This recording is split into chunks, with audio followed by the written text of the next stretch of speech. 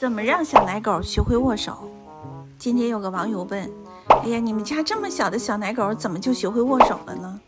其实非常简单，你要看了我的视频，肯定一下就学会握手。我的视频也就1分多钟，花1分多钟看完我的视频不就学会了吗？来，起来，别偷懒了，起来上课，上完课再睡，快起！哎呀，起来！哎，抖楞抖楞土，你是跟铲屎官一样吗？得了懒癌。来吧，让斗牛先走，你开始上课。好乖。有的网友说，哎呀，怎么才能让他握手呢？很简单，你摸着他的头，然后抓他的下巴。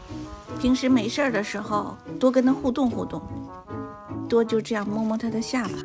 如果摸下巴他也不握手的话，你就给他做做思想工作，你就跟他讲，学会握手，学点才艺，长大了在这个家才能混得下去呀。至少得要给自己挣份狗粮吃吧，你同意吗？你看握手了吧？所以挠下巴握手，这是第一。肯定有网友说挠下巴不管用啊，那怎么办？我跟你们说，还有个秘籍，我现在告诉你，就是用手握住他的嘴巴，他会下意识的想把你的手扒拉开，这样你就反反复复的跟他说握手，握手，抬手，哎，你看他就知道了。你要多练，每天练3、4次的，你试试，不出几天他见了你就抬手。这就是小奶狗学会握手的教程，你们学会了吗？下课。